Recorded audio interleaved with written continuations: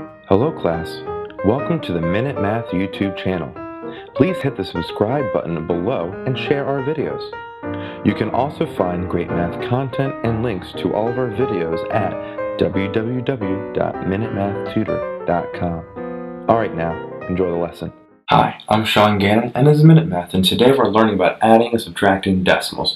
We're going to find each difference. So, if I was given these numbers, negative 3.9 minus 8.9, okay? Well, I know when I subtract these two numbers that the subtraction is the same thing as adding a negative. And this benefits me, because that becomes now negative 3.9 plus a negative 8.9. And this is treated just like an addition problem, okay? But we know the number is going to be a larger quote-unquote negative number, right? So let's go add these two together, and we know we have to put on a negative at the end, 3.9 and 8.9. Okay, and let's add them. Now, make sure the decimals are lined up. Okay, that's very important. 9 plus 9, 18.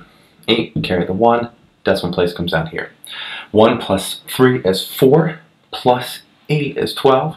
So we have 12.8, but we knew the number had to be negative, right? Because it had to be, right? Because a negative plus a negative is a negative. So we have negative 12.8 here, and that is our final answer. So quick recap, we're given negative 3.9 and we're subtracting 8.9 from that. Well, we knew that subtraction is the same thing as adding a negative, so we got that right there. Then I just treated it like it was an addition problem with just positive numbers. Got me a 12.8, but I knew the final answer had to be negative. Put a negative and a negative together, added to be a negative, so we put a negative right there. So again, our final answer is negative 12.8. Hi, I'm Sean Gannon, the creator of Minute Math, and if you like this video, please hit the like button that's right there.